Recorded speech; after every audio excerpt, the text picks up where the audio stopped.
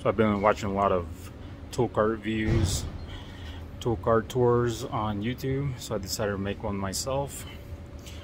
This is a Homac box, a 34 or 35 inch, not sure which one exactly it is. This was manufactured in 2015. I did buy it secondhand for 200 bucks. Start up here on the lid there, we have VIM mag rails holding up all these wrenches and extensions and such. I used to have them down here for my sockets. However, we got tool grid in here. Up here we have a couple of random pieces. Knurled driver there, universal joints, half-inch extension, Torx bit for Subaru differentials, spark plug socket, half-inch to 3/8 adapter, a Phillips number 3 for rotors. I have another universal there. I have a spark plug socket I modified to get rubber boots out that were melted.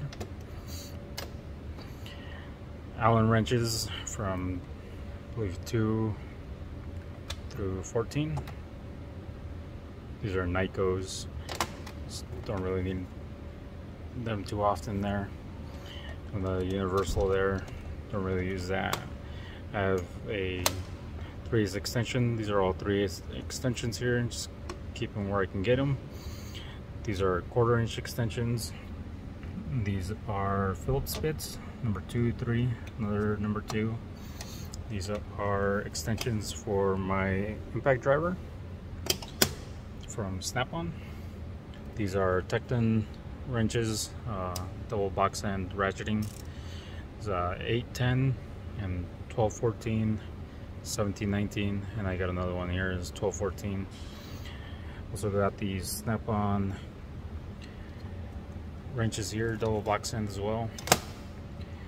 This was 1213, 1415, and 1719. Got these Carlisle ratcheting wrenches, double box end as well. This one's 1719, 1214, and this is 8 in the 10. These are really nice for all sorts of things. Pretty long, so they got good leverage there. I have a brake bleeder wrench here. There's a 8 in the 10. Also use those for valve adjustments. We have the wrenches that I use the most, which is 8, 10, 12, 14, 17, 19, 22, and 24. Also have some random sockets down here. This is 11 for TPMS sensors. These are shallow sockets from Snap-on. It's 12, 14, 17. So I have a 10mm 12 point for propeller shafts. I have a cutout socket here for radiator drain plugs. This socket here I have is a 7mm, just for a recall on the sliding doors. Allen bit for coil packs on older cars.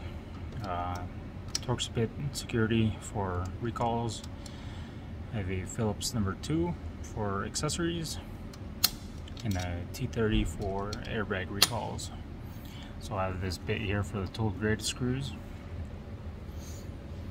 Down here we have our impact sockets and our chrome sockets here that I use the most.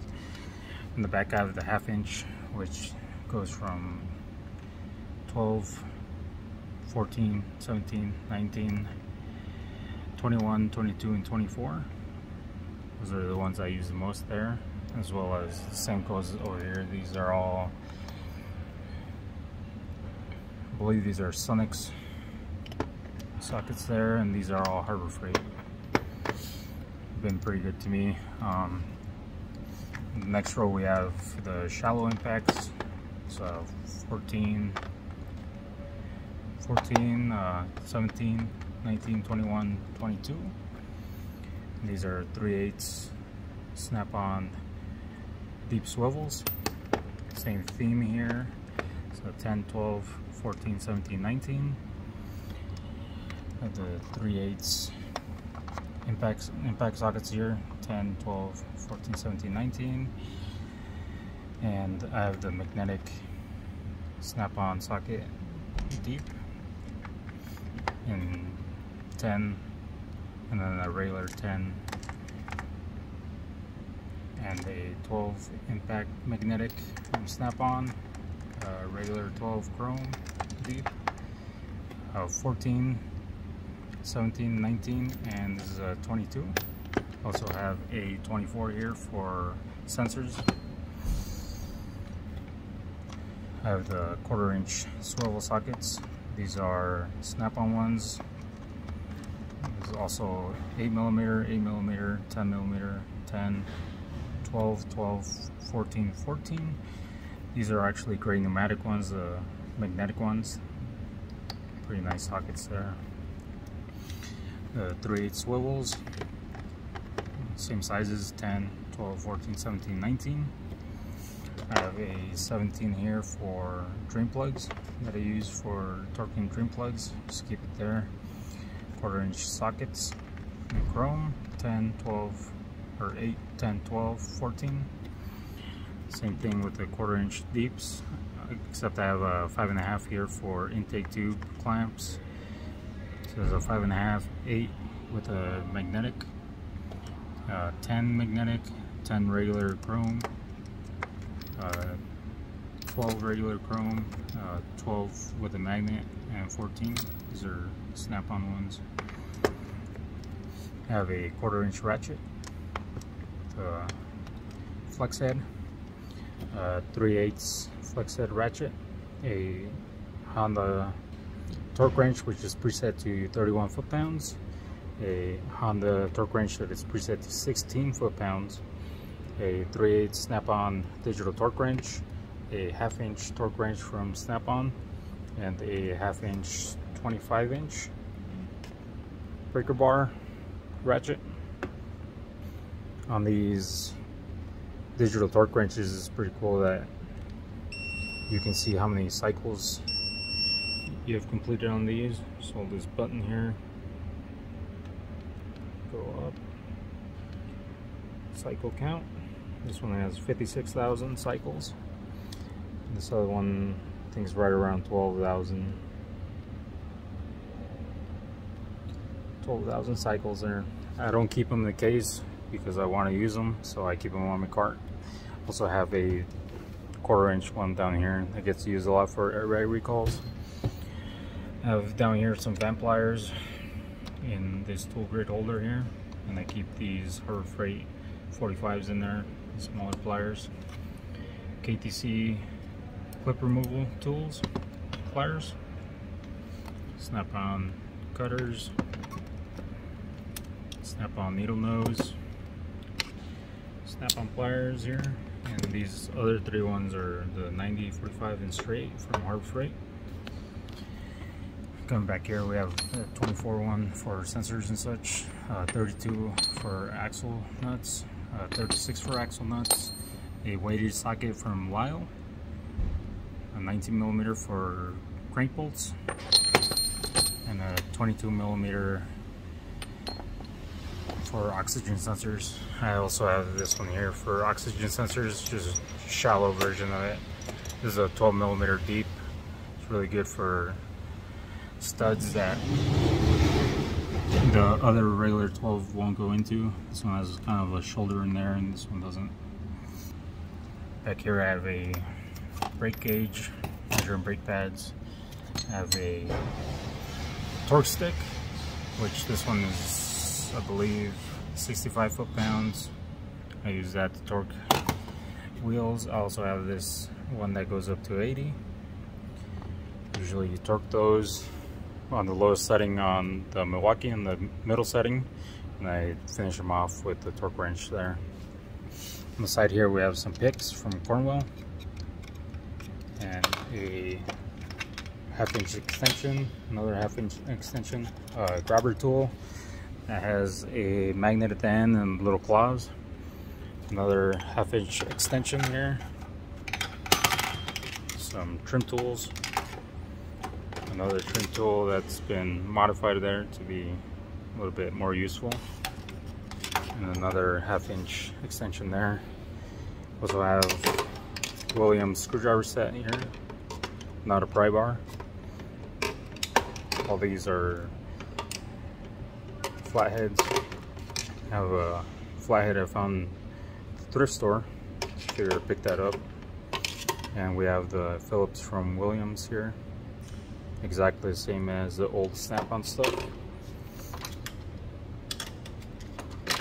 I have a blowgun from Coil Hose. These are pretty awesome here. As well as Flexzilla. This is a Venturi blowgun. They're pretty loud. Eastwood tire pressure gauge. Up front we have a Milwaukee 4-inch hex impact driver that I just keep there. I have the 3/8 stubby that I keep here.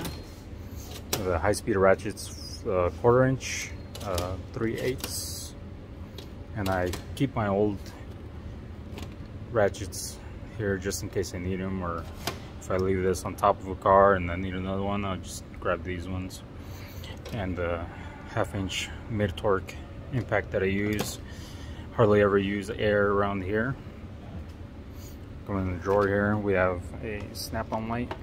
This one's pretty cool because it has the UV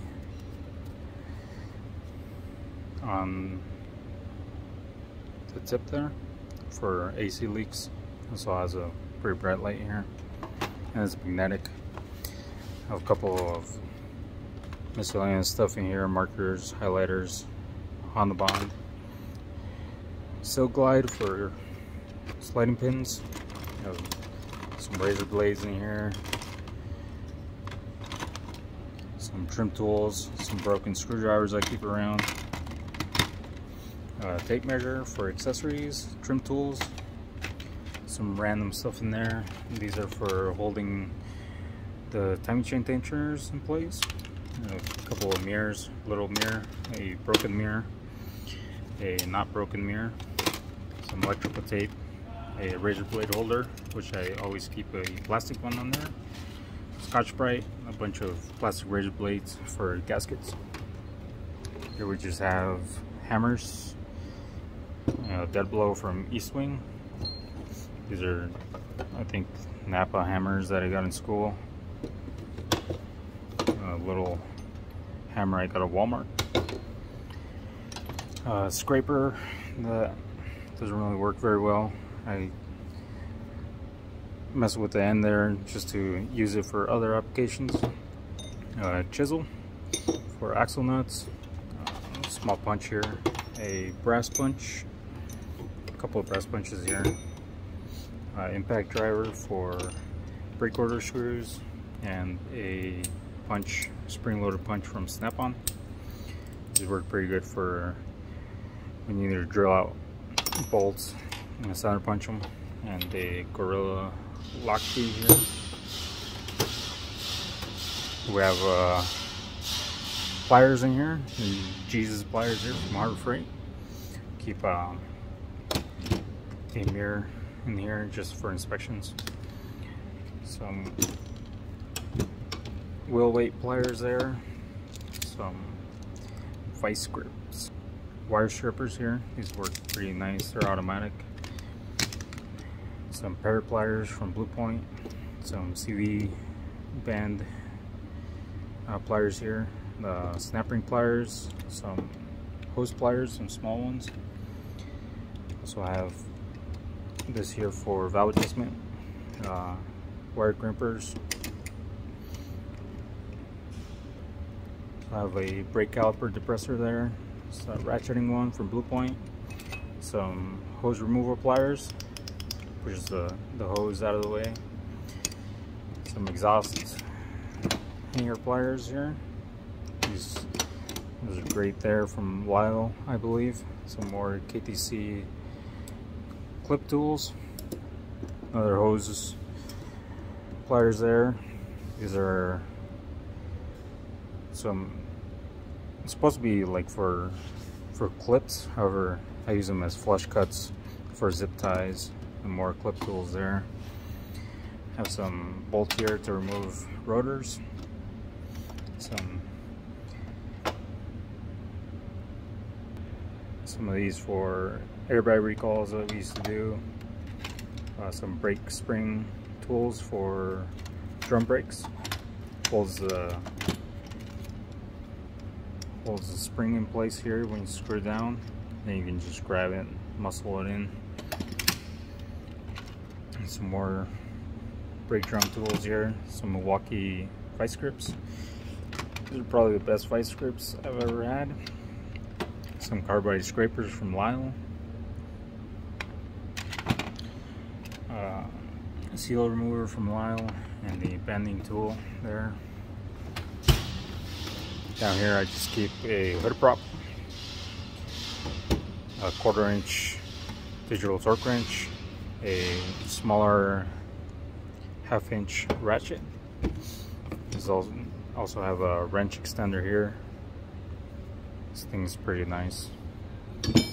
I have a vernier caliper here, Harbor Freight. Keep a 1/2 inch snap-on air impact there, just whenever my Milwaukee one doesn't work really well. I have some wheel locks here for Hondas and some more caliper depressors. This one I found at a thrift shop and I just modified it because it was missing a piece up front. I have another one here for a different type of caliper, and another one, a wire brush, some straps down here, and a battery holder there. You can pick up batteries without hurting yourself. On the side here we have some more picks and little pocket screwdrivers, Falcor tool. These are clip tools from Mueller Coops. I have that size and this size here. Also we have a Blue Point trim tool here. These work pretty great for getting stuff apart, interior trim pieces and stuff. Longer screwdriver, a Phillips, and a flathead stubby. I have a set of pry bars here from Craftsman. I don't know if those are even made anymore.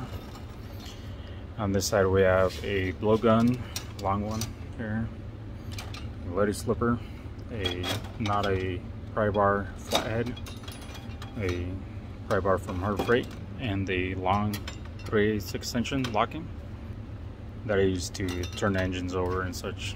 On the bottom we have some miscellaneous fluids and stuff that we use, and cardboard to cover intakes that are specially made for different types of Hondas there. Keep my rags down here and my gloves on this holder here. And lastly, on the back here we have magnets. Just got a bunch of those from Harbor Freight. And that is that. I also keep a lot of tools in this toolbox here that I don't use on a daily basis. If anyone has any questions of any of these part numbers or want to see more, just put it in the comments.